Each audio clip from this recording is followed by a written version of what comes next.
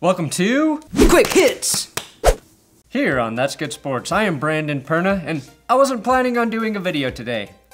But after I learned the reason Tyrod Taylor did not play on Sunday, I had to talk about this real quick. Per Adam Schefter, a Chargers team doctor was administering a pain-killing injection, which I call taking a shot of whiskey in my home, to subdue the pain in Tyrod Taylor's cracked ribs. The only problem? The doctor stabbed Tyrod in the lungs with the hypodermic needle. Now I will have Patreon shoutouts at the end of this episode, so stay tuned for that. Again, an NFL team doctor punctured his quarterback's lungs with a painkiller injection. Who is the Chargers team doctor? Aria? I've got a needle of my own.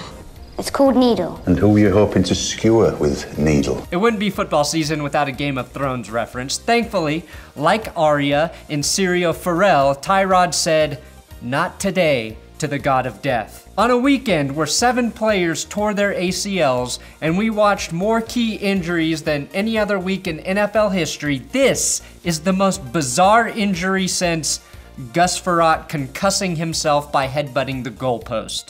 But if you're going to hire a doctor named Hawkeye Pierce, what should you expect? And yes, that is a Game of Thrones and MASH reference in the same paragraph. I am as good as a Chargers team doctor with words. Look, I think we were all perplexed this week when Chargers head coach Anthony Lynn would not commit to Justin Herbert as the starter after his impressive debut. He was adamant that Tyrod Taylor is clearly the #1 guy at quarterback for LA. That makes a lot more sense now, knowing Taylor was a game-time scratch because of malpractice on par with the true crime series Dr. Death. It would be really shitty to lose your starting job in the NFL because a guy with a medical degree stabbed your lungs with a narcotic. If a narcotic goes into your lungs, it should be rolled in papers and then inhaled like a normal person. And you should lose your starting job due to negligence and being too dang high. Now, in a statement released by the quarterback, Tyrod Taylor has kindly asked all of us to never use the phrase threading the needle when referring to any of his throws ever again. Right now, the narrative is that it would be wrong for Tyrod to lose his starting job due to injury. That's total BS, especially at the quarterback position. Drew Bledsoe lost his job due to injury. Drew Brees lost his job due to injury, and Phillip Rivers. If you are named Drew, you will lose your job due to injury in the NFL. Just ask Chargers linebacker Drew Tranquill, currently on IR due to injury. Or should I say Drew to injury? Andrew Luck, retired, Drew to injury. Do you want me to continue?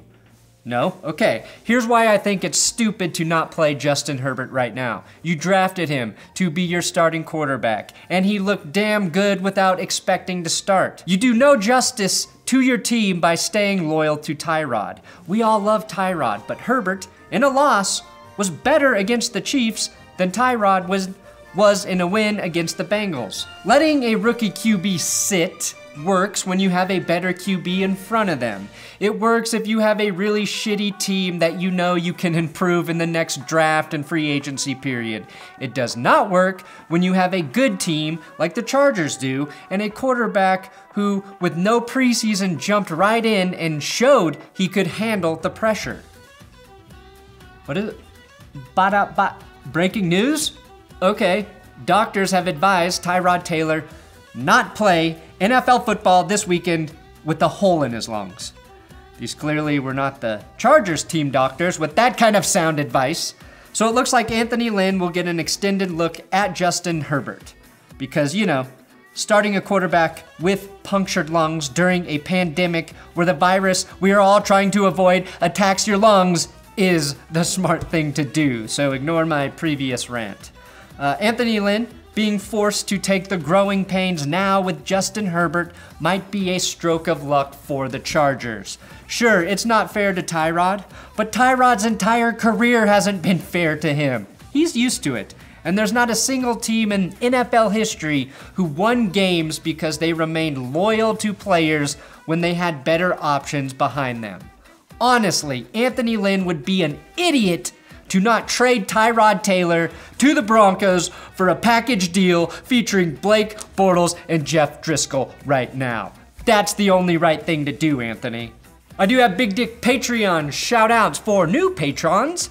Kyle Rickert, Blue Ridge Mountain Plumbing, the best damn plumbing in Central Virginia, upping to $165 a month. James Robertson with an annual donation of $51.